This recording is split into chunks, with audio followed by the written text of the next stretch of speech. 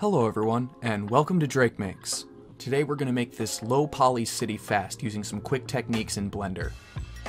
But first, if you enjoy 3D level design and working in Unreal Engine, I've got a great deal for you guys. This video is sponsored by Wingfox.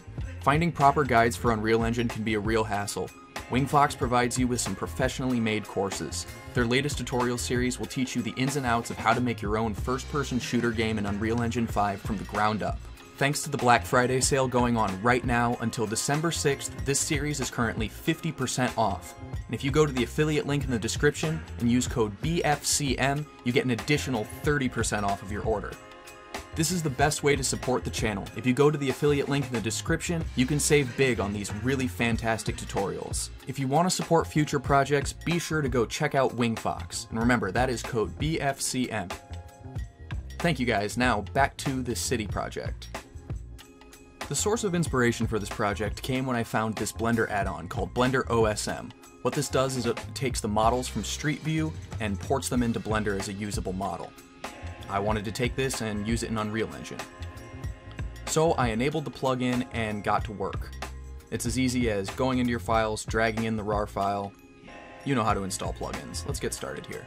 So first you hit select and you open up the map, and here you can select any city in the world and drag out a rectangle that you want selected into Blender. When you first get this set up though, you're going to get a little error when you try to import. This is because you need to set up your directory as to where these files are going to go. That's easy enough to do. Just go back into where you installed your add-on. You'll see this button here. Go ahead and click that and just assign a directory. So then you go back into your map, you drag out your selection rectangle and hit copy. This is going to copy all that data. Back in Blender, you then just hit import. Give it a couple seconds and your city will pop in, untextured and ready to go. For texturing, I used Stable Diffusion AI to generate some skyscraper textures. Once these were generated, I ran them through the program Easergan to upscale them, and this resulted in these textures.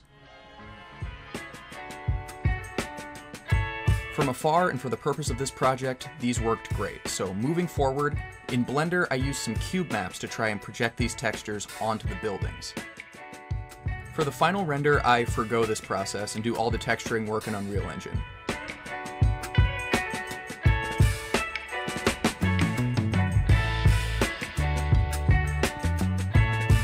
Using edit mode and spamming the L key, I'm able to select a bunch of random buildings to assign a new texture to.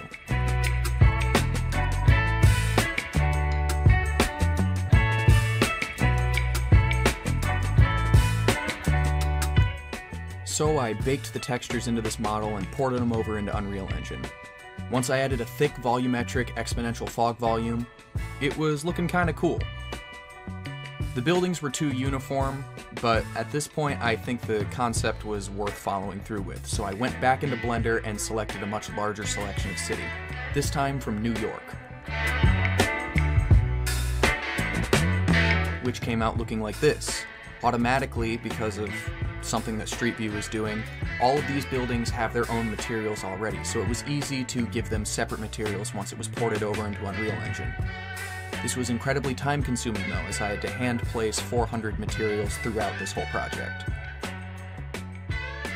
So using the modeling tools, I just cube mapped the textures onto the whole thing uniformly.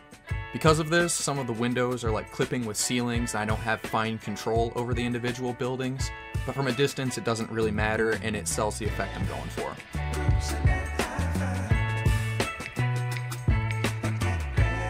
So yeah, like I said, then I just started hand placing a ton of textures.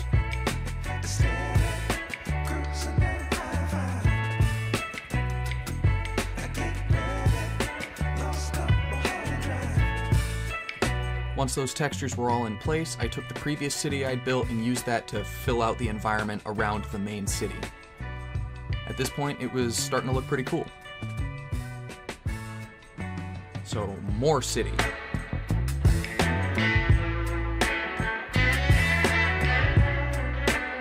Because these assets are so low poly, it's not really killing my frame rate at all to be moving these giant assets around.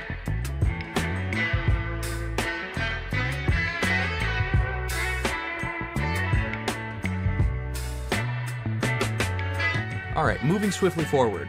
In my head, this is a sci-fi city, and sci-fi cities always have big streams of swarming flying cars to give the whole thing some scale. I found this vehicle template, which I wasted a ton of time just driving around in, but I wanted to use these models as our hover cars. If I just got rid of the wheels, I imagined that they'd look like a decent flying vehicle from a distance. The problem is, I didn't know how to make something follow a path while simulating a scene live. I went through this whole tutorial series and slapped together this web of confusing variables on the node graph, and I was able to successfully get one car to follow a path, but I could only have one path in my scene unless I redid the whole thing, so this wasn't practical at all. Instead, I found some documentation from the people at Unreal Engine, and they had a sample project where objects were able to follow paths. And they did this automatically via a script. So I don't really know how it works. I just copied over the information from this project, which I'll link into the description, and added it to my flying vehicles. So to get rid of the wheels, I just made a transparent material and assigned it to them. Like I said, since these are viewed from afar, they don't really gotta look that good. To use that path follow project, I dragged in a spline and stretched it out super far across the map.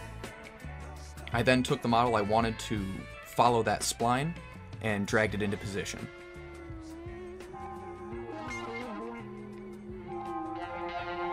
Then by hitting add, I'm able to assign that follow script to it and tell it exactly how I want it to move. And this finally worked.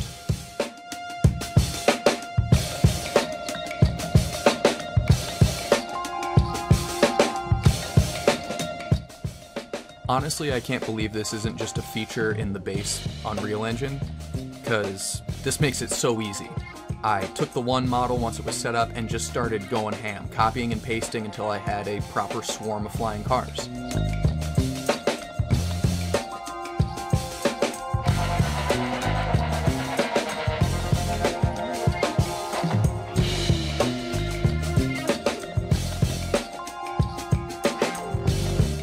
I adjusted the speeds that they follow the path so each car was slightly different. That way it simulates a more realistic traffic feel and they aren't just moving uniformly across the screen. I also had some going in the opposite direction, so that way it actually looks like two-way traffic. Furthermore, to break it up, I added in some different materials to make the cars slightly different colors. And then it's just back to batch copying and pasting.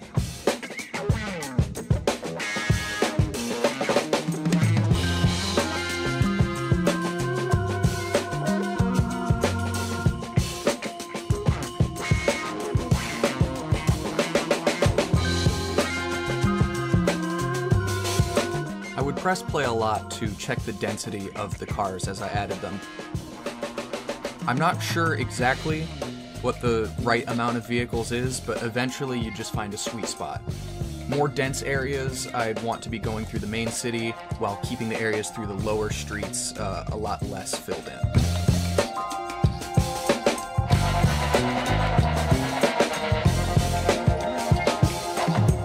I was also pretty amazed.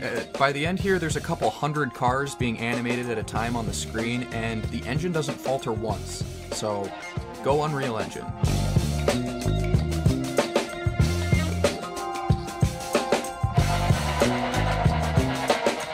And with that, this is pretty much complete. I hope you enjoy this sci-fi city I put together.